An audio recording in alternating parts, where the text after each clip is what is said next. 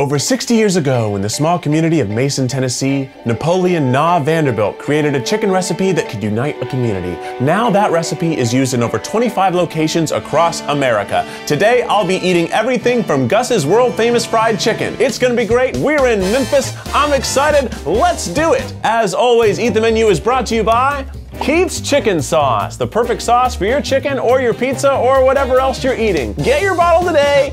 Get your bottle today.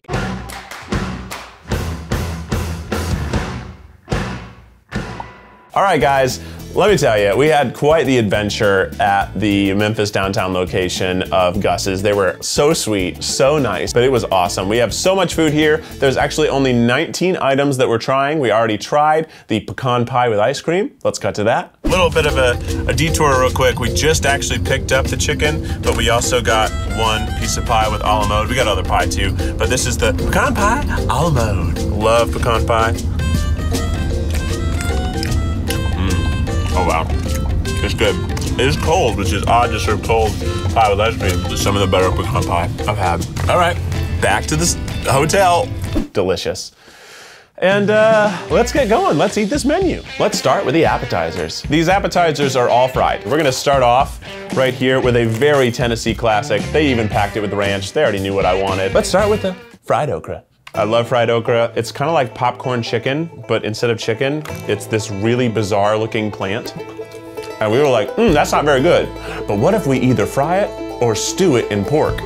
Wow, it's so salty, so flavorful, so fatty. Unbelievable. They look like little tater tots. I've had one thing and I can feel the oil in my body already. I had just as much oil as I did vegetables in those bites. We're also in the South, so of course we got a little sweet tea. Oh, that's good sweet tea. Oh yeah. That's real sweet tea. Guys, fried green tomatoes. This is just the stuff of storybooks, right? Like, I think all of us who don't live in the South think this isn't a real thing.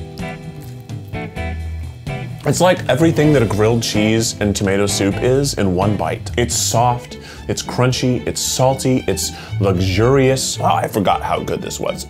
It almost makes me cry. It's so good. You guys have no idea how good this is. It's so salty that you need this sugary sweet tea. Like I'm getting shaky from how salty it is right off the bat. Fried pickle spears. Now everybody knows Britney Spears, but do you know Pickle Spears? It is the cover band that is Britney Spears music, but everybody dresses as Rugrats characters. Yes, yes. They're those kind of like over pickled barbecue pickles. You know the ones that are very, very over pickled that are normally too soft? But by frying them, it gets that like crunch back. So it has the flavor of the over pickled pickle, but the crunch of an under pickled pickle. That's a pickle. Quite the pickle we're in. Uh-oh. That happens. It's bound to happen. Wow, those are appetizers that are so heavy you're not gonna want dinner. I don't know how you could start a meal with these. But now let's move on to the sides. To help me take on some of these sides, please welcome to the Eat the Menu in between the bed stage, Hughie Stonefish! Oh, I'm eating sides in Memphis. Oh wow, Hughie, welcome back to Eat the Menu. How's everything going for you? I've never been to Memphis before, and I'm so excited to be here. And I just can't stop singing Walking in Memphis with other things we're doing in Memphis. Well, Hughie, you're here to help me try the hot sides because you're my hot side guy. And Alex is gonna have the cold ones because he's, I didn't mean for that to be mean, but it really became that, didn't it? Wow, became a comparison. I just really think that, you know, cold things are less risky sometimes. Fair. Well, let's start with the fries before they get too cold to even consume. The fries. These look like classic fries. They said they were seasoned. Not bad. Yeah, pretty good. Nice seasoning. A little thick, cut for my liking, but not bad. Not me. But these are good. Floor fry. What are you doing? Get over here. Alex really wanted to make sure we captured that fry on the floor. Nobody cares about the floor fry. Secondary spot. Or maybe some fans do. Let us know in the comments below. These fries are fine, but fries are not why you come to the South. You come to the South, and you go to a nice fried chicken restaurant to try yourself the baked beans. Oh, they smell spicy too. They smell good. Oh my God. Oh yeah. Cheers. Oh yeah. What is that flavor? It's a little sweet. I know there's pork in them. It's like some type of vegetable flavor in there. You're right. Maybe it has like a celery or a green pepper in there. Some good beans. They're really small beans, you know? The beans are tiny. Look at those tiny little beans. itty bitty beans. Okay, now here's a real Southern treat. You got your collard greens. Your collard greens. I think I'm gonna enjoy it. I like collard greens. I don't love collard greens. Whoa, what a flavor. They're not for me, but I respect it. I get that people love this.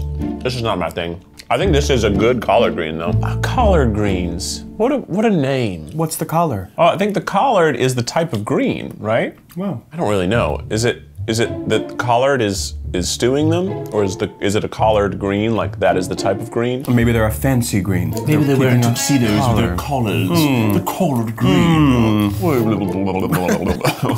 So out of respect for the hotels that we film in, first, we don't tell them.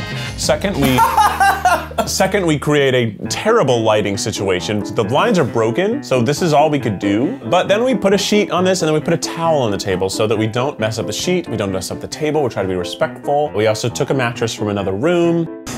Stealth, ninja moves. It's been a wild time here in Memphis. That's my stuffed animal. It's been a wild time in Memphis. Let's finish out these hot sides with everybody's favorite mac and cheese. I thought we were gonna say the mac and cheese. The mac and cheese. Oh, it smells so good. Oh yeah, baby. Jesus. Cheers. Uh-oh. Oh my God. Oh my, it's so thick. That is mac and cheese. That is mac and cheese. That's exactly what you always want. This is the flavor of the picture of mac and cheese in like Southern Living magazine. Very few people will get that reference unless you grew up in the South and had a mom who collected Southern Living magazines. I am going to pour some of my hot sauce in the mac and cheese, not because it needs it, just because I know it goes so well, because the hot sauce just works well with the fat. Wow, this is really good mac and cheese. Wow, that's really good mac and cheese. It's gonna f my stomach up. Yeah. We're here playing a show at Rhodes College. We have to sing in a few hours, but that was a novelty horn. Did we hear a little bit of that novelty horn? All right, Hughie, thanks for joining us for the hot sides. Make sure you follow Hughie at Hughie Stonefish. What's going on? Oh, that sounds like construction. Yeah, film it, Alex. We can see it out there. All right, bye, Hughie. Bye. And now it's time to bring another guest on. We're out with the Hugh and in with the Lou. Welcome, Alex Lewis. All right, hey Lou, good to see ya. Oh shit, what we got here? It's time for everyone's favorite segment. Alex made some cookies for the all-you-can-eat eating the menu time. But I'm very excited to present you with these brownies. Now here's why. Brownies are generally made with cocoa powder.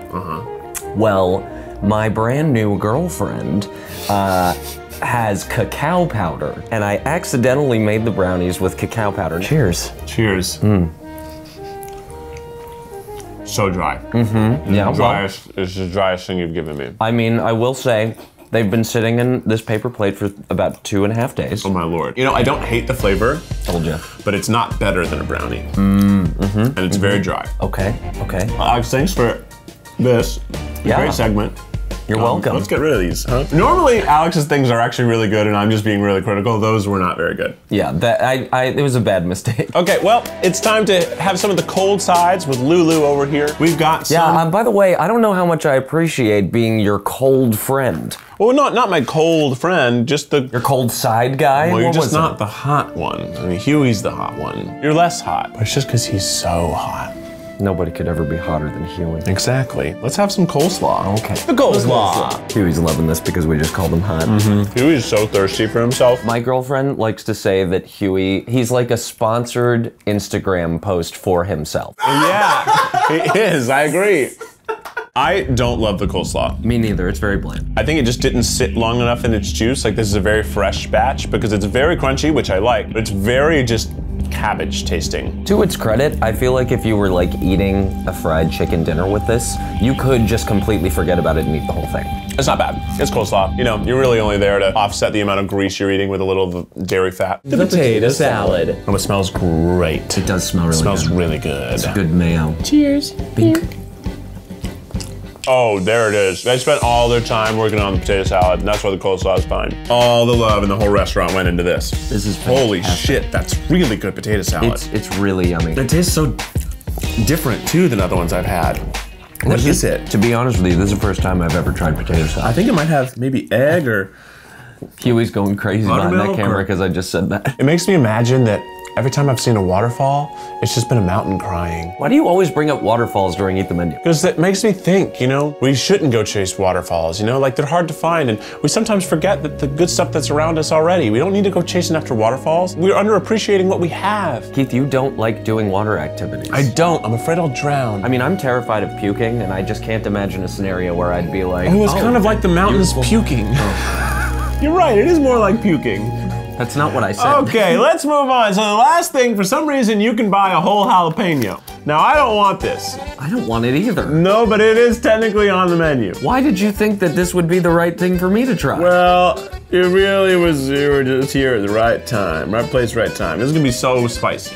The jalapeno. Why is this an item? I think it's only 35 cents. It is very spicy. You saw how little I took? It's spicy as fuck. All right, here we go. I've never had like just a jalapeno. Well, get ready. Took a bigger bite than me. Oh. It's spicy. It's good. That's really fucking spicy. It's good, it's spicy. That is actually really good. It's tasty though. The pickling on it's really nice. Alex, it's been great having you. What's your favorite memory so far in Memphis? Somebody recognized us out in public last night, and this young lady, very sweet, very kind. If you're watching this, I think you're absolutely lovely. We take a picture together, and then she goes, "Can I just get a little handshake?" Check out I Ate a Thumbtack. Also follow I Ate a Thumbtack's mom, or I'm sorry, just Thumbtack's mom for more Alex Lewis's mom content. Yes, I'll be managing her career from now on, so if you would like to book her, reach out. Get out of here. Now please welcome for his first time on Eat the Menu, my friend from high school, Joe Pena! Joe! All right, Joe, get on in here. Slink your little booty on in. There we go. Joe is my friend from high school. We both went to Smith County High School. Since in the last couple of years, we sort of rekindled our friendship. I've visited Nashville, seen him a few times. And what is this called? So this is Diskin Cider. We're Nashville's first craft cidery. And this is our 615, our Nashville signature cider, fruit tea. Myself and the two owners started this a couple years ago, and our mission is just bringing great craft cider to the southern states. Oh yeah, that's good. Well, it's now time for us to share a little tender moment. These are the chicken tenders. Mine looks like a golden fried feather. You know, it is sort of orangey gold, isn't it? Yeah. It has a little heat on there. Little something on the tongue. Nice and juicy. Nice and juicy, little heat. It's not like exploding me with flavor, but I think that's because it's a tender. It's off the bone, you know? I'm a bone-in boy. A nice crust. It's like nice and even and well-coated. You know, it's not as flavorful breading as I expected. It's really letting it just be about the chicken with a little mild heat. In fact, here's a hot tip. Let's do this. Ooh. Let's make this chicken sauce ranch be a little France here. It's like a good buttermilk dressing. They probably make it in the house. Oh yeah, look at that. I mean, I know it's my sauce, guys. I know I'm endorsing my own product, but I don't actually make it myself. I just helped come up with it. So every time I try it, I'm like amazed at how good it is. This woman named Claire makes it. She really deserves more praise. That's why I endorse it. There's all these people who benefit from it, not just me. Well, Joe, what's your Instagram handle? Where can people find you? I'm at That Joe You Know. Yeah, if you come to Tennessee or Alabama, look us up. We have a great facility in Nashville. Hope to see you guys there soon. Oh, we'll be there. And we played a show there once. Yeah, Lou Burger kills it. Help me down, quick, help me down. I'll never really believe that I locked my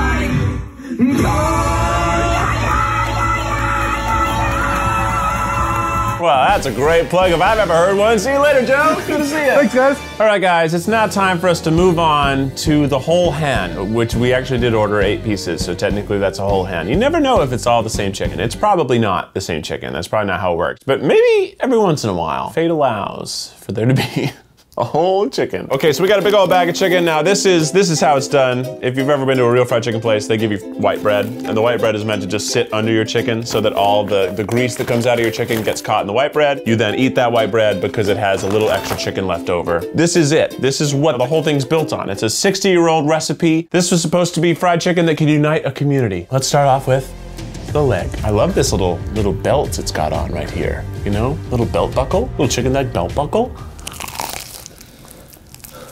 You hear that? Oh, f***. Woo! It was good. Tender was good, but it was missing like into the bone flavor. It really does add a ton of flavor. All you people out there getting boneless wings, I get it. you know, it's cleaner, but you're missing out on flavor. Let's move on into the wing.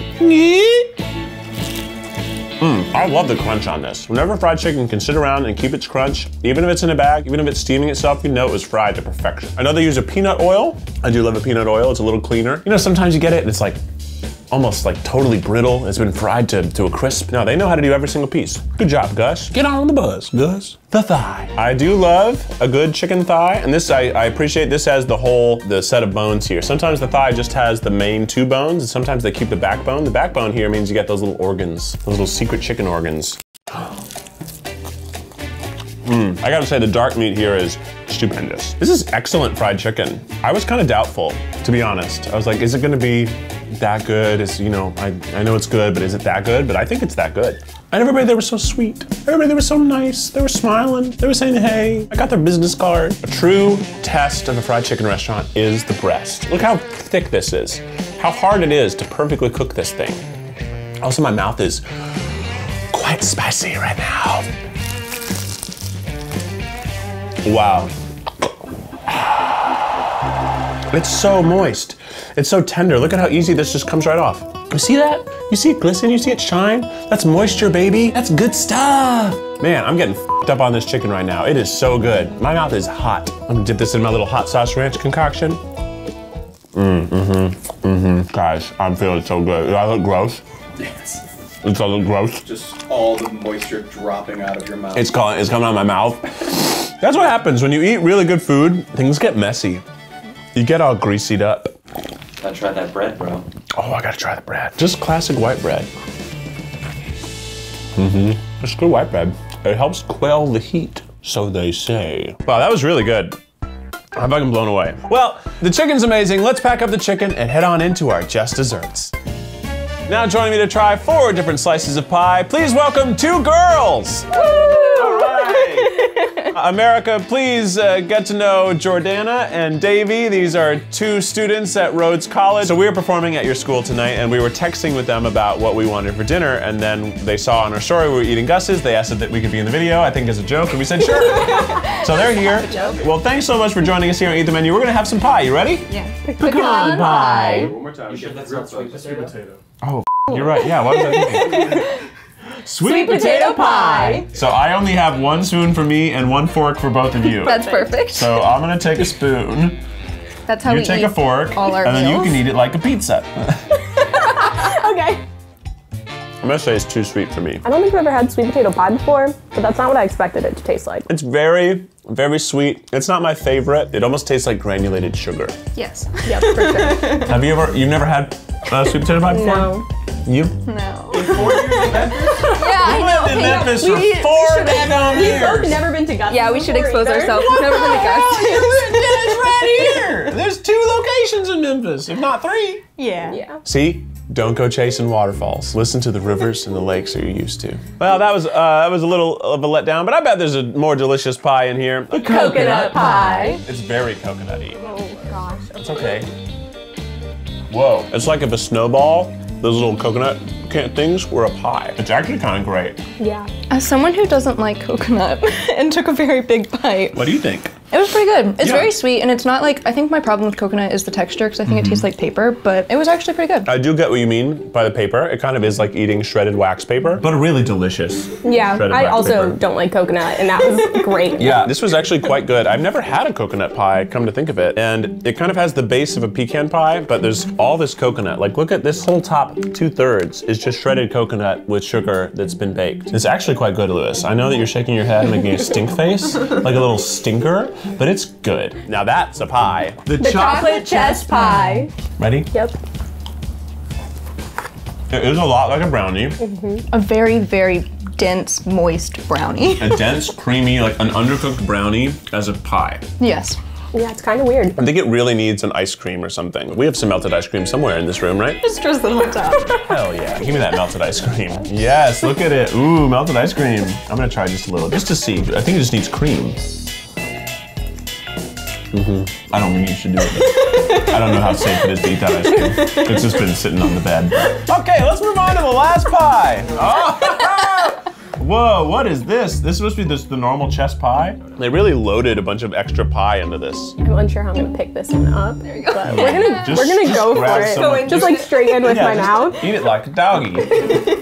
All right. Cheers. Oh, it's just sugar. Yeah. It's like I don't sugar like pie. that one. It has a weird aftertaste. Like eggy sugar. I don't think it's bad. I feel like I just mixed honey and sugar and bit into it. There's something in there. Do you know what it is? Oh yeah. What's in chest pie? Sugar and butter and all the goodness. Yeah. It's a southern favorite. It's just sugar and butter, and maybe there's some egg white or something in there. Well, thanks for joining us. Yeah, I gotta go. Gotta say bye to the ladies. Bye, bye, bye. Wow, what a time it's been. But now it's time for us to decide the best and the least best. Let's start with the least best. All this menu was pretty darn good. I was a little disappointed in the coleslaw. It was just a little bland. I don't like chest pie as it is. I don't like collard greens as it is, so I don't want to put them at my lowest. But I do like coleslaw, and I didn't love this coleslaw. So I'm saying the least best here is the coleslaw. Don't come at me. I said a lot of positive things. Just didn't like that one. Now, the best. Oh, there were some really good bests. That potato salad was dope. But I have to just go ahead and say the best is obviously the reason it's a restaurant at all. It's the fried chicken. That fried chicken was amazing. Specifically, I was impressed by the breast because it is so hard to do. I thought it was a perfect execution. Very delicious, great seasoning, so delicious. Oh, the ranch with it, and they sent me like 6 or 7 things of ranch. They knew me. I'm a little ranch bitch, y'all. I love ranch. I love it. So I gotta say, the least best is the coleslaw, the best is the fried chicken, and that's it. We ate everything at Gus's. If you have a Gus's in your town, check it out. It's delicious fried chicken. I wanna say one more time, thank you to all of our guests. Thanks to Joe, thanks to Hughie, thanks to Alex, thanks to Jordana, and thanks to Davey, and thanks to me. Get yourself a bottle of Keith's chicken sauce today, and if you're in the Southeast, ask your bar if they have Discon cider. Try it out, it's pretty darn good. We have it a lot at our house. I'd make Joe send me a case about every couple months. All right, until next time, this is Eat the Menu. I'm Keith Habersberger. See you next time!